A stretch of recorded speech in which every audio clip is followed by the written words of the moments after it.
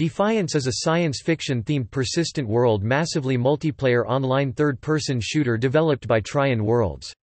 Defiance takes place on a terraformed Earth several years into the future. It is a tie-in to the sci-fi show of the same name. The game was released in April 2013 for Microsoft Windows, PlayStation 3 and Xbox 360. It was also released on Steam. The game went free to play on June 4, 2014 for PC, August 14, 2014 for PS3 and November 18, 2014 for Xbox 360.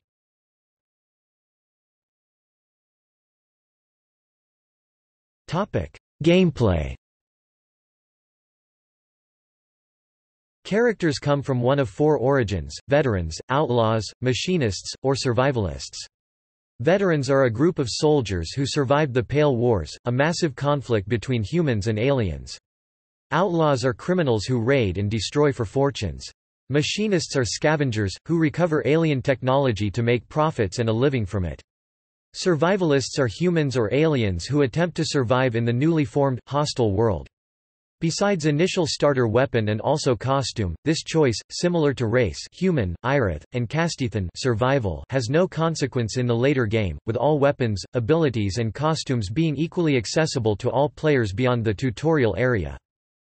Players can choose to be either a human or an Irith, a humanoid alien species who are similar to humans, or the Castithan race if they have a particular DLC available. The Arc Hunters are injected with an ego Environmental Guardian Online, a symbiotic, neuromuscular bionetic implant developed by Von Bach Industries, which helps players navigate the Bay Area and gives them access to unique abilities.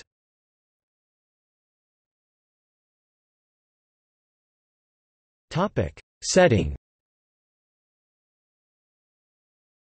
The game takes place in the San Francisco Bay Area, 15 years after the devastating Pale Wars between Earth and a loose alliance of extraterrestrial races known as Votanus Collective. The Vots came to Earth seeking a new home after the destruction of their solar system, unaware that the planet was already inhabited. Friction between the new arrivals and humanity led to war, during which the Votans' terraforming technology was unleashed. The Earth's surface was drastically altered as a result, introducing radical changes in topography, the extinction of plant and animal species, and the emergence of new species. Afterward, humans and Votans were forced to live together. Player characters are enlisted as Arc Hunters by industrialist Carl von Bach to search the Bay Area for advanced and expensive alien technology. Players also take part in side missions to earn cash or challenges in which they compete with other Arc Hunters.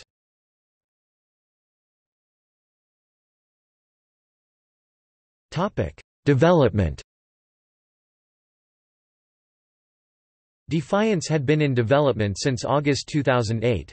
It started as a collaborative effort between Trion and Sci-Fi to make a video game that ran alongside a television series. The publisher has reportedly spent more than $70 million during development. The game's business model was changed from a paid game to a free-to-play game on May 1, 2014 so as to introduce the game to a broader audience.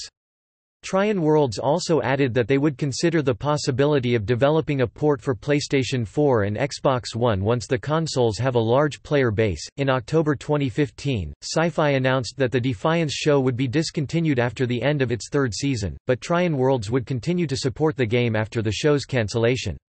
On March 1, 2016, Trion announced the Dark Metamorphosis update for the game, which was publicized as Season 4 of Defiance.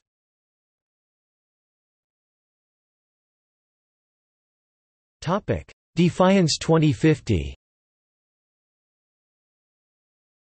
In December 2017, Trion Worlds confirmed a PlayStation 4 version of the game is in development. They also stated they had no plans of making a sequel, instead they will continue to update the game with new content. The new version, named Defiance 2050, came out on July 10, 2018 for PC, Xbox One, and PS4. It features the same map, story, missions, NPCs, enemies, sounds, HUD, and other assets from the first game. However, the 4 classes have been replaced with 4 new ones, each of which has its own ego power tree. Many of the weapons were also replaced, weapon skills were consolidated, and some other minor tweaks were made. Cosmetic items that were purchased for the first game are automatically copied to Defiance 2050, but other items are not, including any items that players won from loot crates that were paid for with cash, like the OMEC Respark Energizer V. Player characters cannot be transferred from the first game to the second. Like its predecessor, Defiance 2050 is free to play.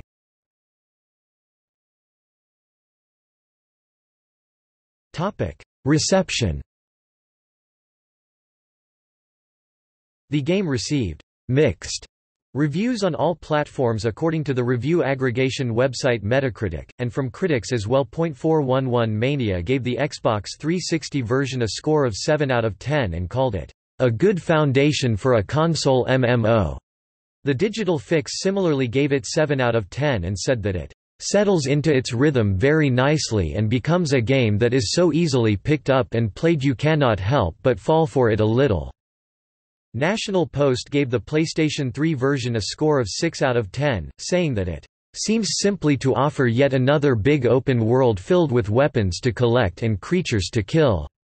I won't deny that I've had moments of fun blowing holes in hellbugs over the last week, but it was of a flavorless variety I could have derived from any number of other third-person shooters. The Escapist gave the same console version 2.5 stars out of 5 and called it a middle-of-the-road third-person shooter that never seems to fully capitalize on its alien-filled, post-apocalyptic setting.